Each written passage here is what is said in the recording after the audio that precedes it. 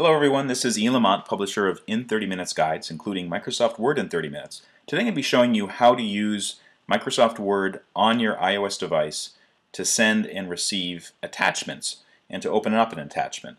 And this is pretty common if you're on the road and you get an email from somebody and you need to open up a Word document on your phone, or maybe you need to take a look at one of the documents you were working on before that you sent to somebody and make some changes or read it or whatever. So this is how you do it.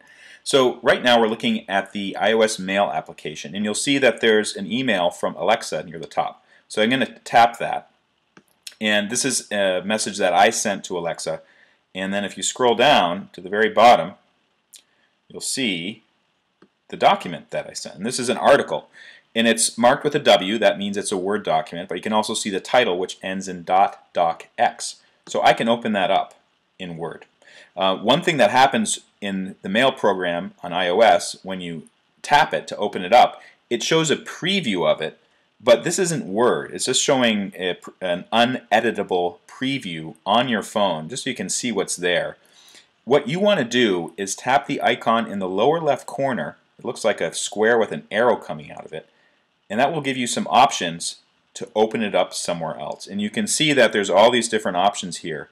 What I'm looking for is the application Microsoft Word, which is on my phone. So what it does is it will copy it to Word. So tap that. So it's opening it up. It says I have to convert it if I want to edit it, so I'll do that.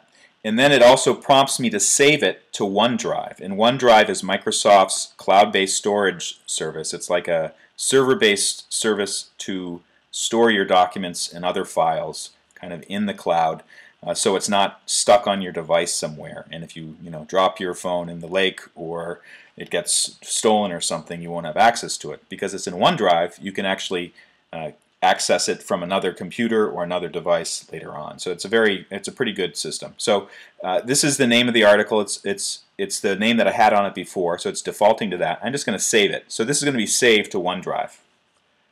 So it's connecting to OneDrive. And by the way, I'm using Wi-Fi, so it's a little bit faster than if you were using it on a 3G network or something like that. But I think on LTE or 4G or other fast wireless networks, you should be able to do something like this with a document, particularly if it's relatively small. And this is pretty small. This is I think it has 1,300 words. It's not a huge thing. So here it is. One thing you'll notice if you open up an attachment like this on your phone, it's because the perspective of the phone is different than the perspective of a standard printed document.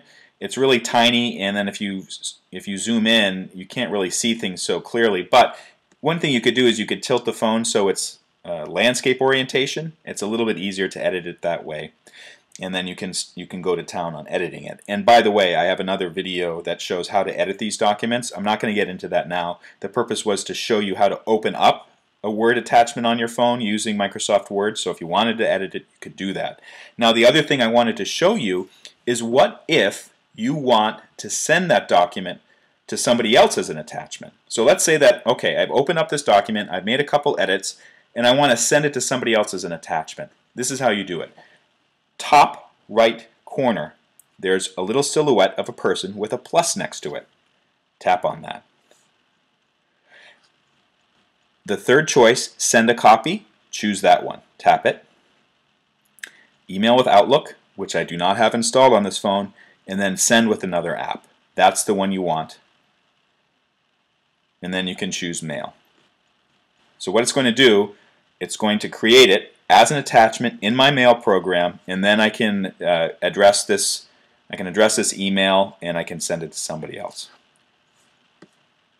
So that's how you use the Microsoft Word in conjunction with your Mail program to open attachments and also to send attachments. For more information about how to get the most out of Microsoft Word, check out our book, Microsoft Word in 30 Minutes, available from in30minutes.com. Thanks so much for watching.